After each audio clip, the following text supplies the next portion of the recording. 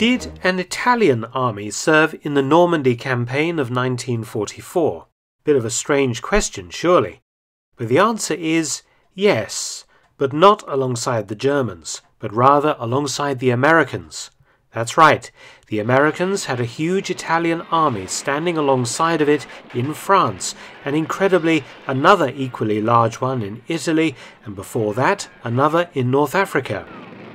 This is the story of the Italian service units, the former enemies of the Western Allies that became an absolutely vital component to eventual Allied victory over Germany. Their story has been almost completely written out of the Normandy Campaign and the advance into Germany, though the force was 40,000 strong. The roots of this extraordinary story go back to September 1943. Italy, under dictator Benito Mussolini, had joined the war on Germany's side in 1940, just before the fall of France, hoping to snatch a few of the victory laurels from Hitler. Woefully unprepared for total war, the antiquated Italian army suffered a series of humiliating defeats at the hands of the British Empire in East and North Africa in 1940–41, and in Greece in 1941. Requiring German help to prevent a complete Italian collapse. In North Africa in 1942–43, further defeats followed at the hands of the British Empire and the newly arrived Americans, resulting in tens of thousands more Italians joining their comrades as prisoners of war. Following the Anglo-American invasion of Sicily in July 1943, Mussolini's own fascist party turned on its leader, and he was dismissed from power and imprisoned by the king. Then, in September, the Italians suddenly changed sides, joining the Allies. But even before the armistice, the process of using the tens of thousands of Italian POWs held in North Africa and elsewhere began in earnest.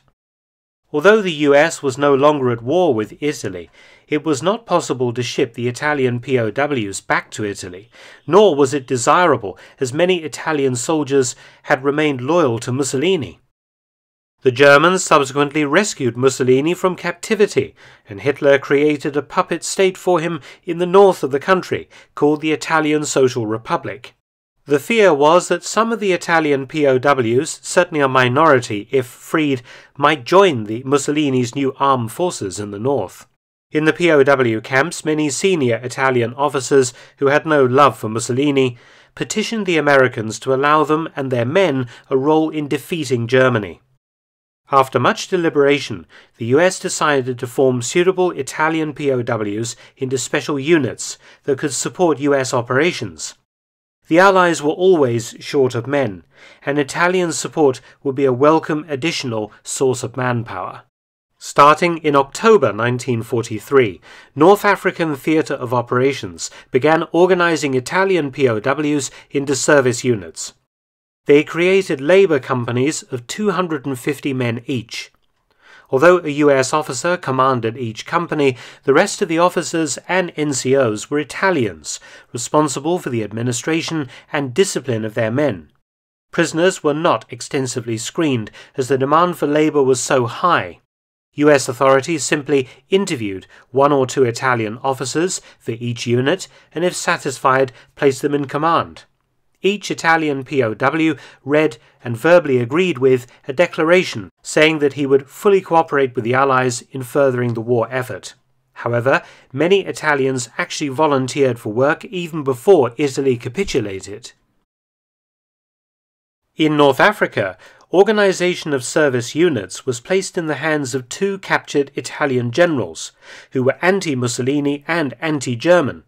The Italian service units, or ISUs, performed any work desired by US-based commanders under minimal supervision, special cards showing a prisoner's skills being kept on each man. The Italians wore US Army uniforms, with a large oval patch worn on the left shoulder that read Italy, and on the overseas cap a smaller version of the Italy patch. On active service, they were issued with US Army M1 helmets and field equipment. Italian officers wore their original rank badges from their old uniforms on their cuffs when in dress uniform. In this photograph of ISU officers relaxing at a party, you can see the officer in the front right still wears his original Italian rank insignia on the sleeve cuffs. Generally, members of the ISUs worked 6-day weeks, 10 hours a day, under the same conditions as US troops. They received modified US rations with more starch, more palatable to Italians. They were also permitted leave passes and special privileges.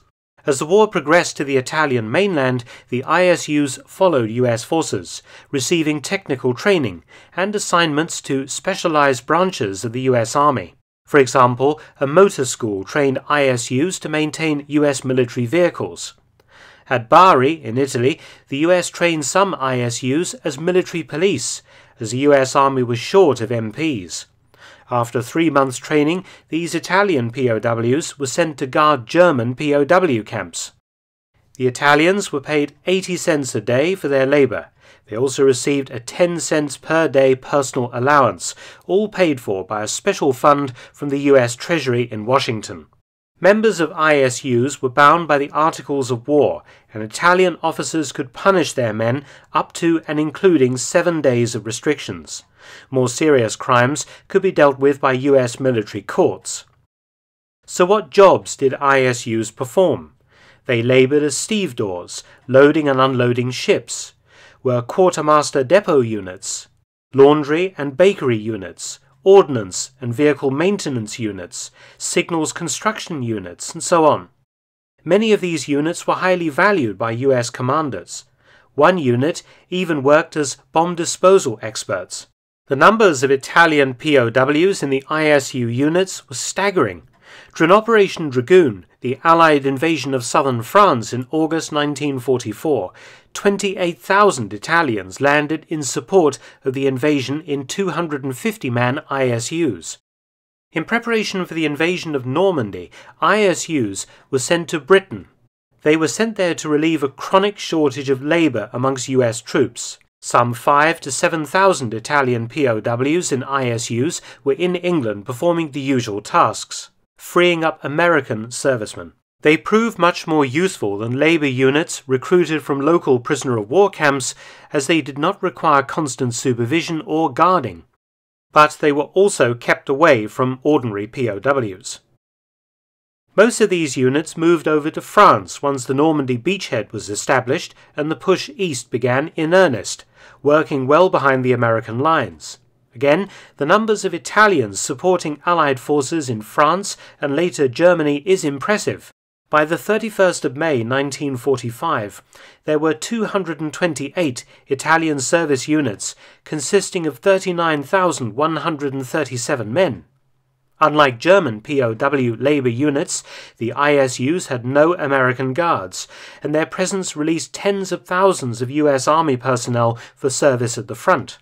The ISUs worked as engineer construction companies, depot companies, forestry companies, in medical sanitation, ordnance evacuation, quartermaster laundry, bakery, salvage and gas supply companies, staging area companies, port maintenance and boiler and blacksmith companies, to name just a few. Italian units entered Germany in January 1945 behind US forces, and care was taken to ensure that no ISUs were captured by the Germans. So invaluable were the Italian units that in April 1945, General Eisenhower, the Supreme Allied Commander, requested that they be retained in Germany for a year after the war. However, many ISUs were repatriated to Italy from August 1945, as huge amounts of German prisoner-of-war labour became available. A further 40,000 Italians served in ISUs in the mainland United States, again helping to free up American personnel for deployment to Europe and the Pacific. And it's no surprise to learn that many stayed on after the war, marrying local girls and becoming US citizens. Many thanks for watching. Please subscribe and share. You can also visit my new audiobook channel, War Stories with Mark Felton. Details in the description box. You might also consider supporting both of my channels at PayPal and Patreon. Details again in the description box below.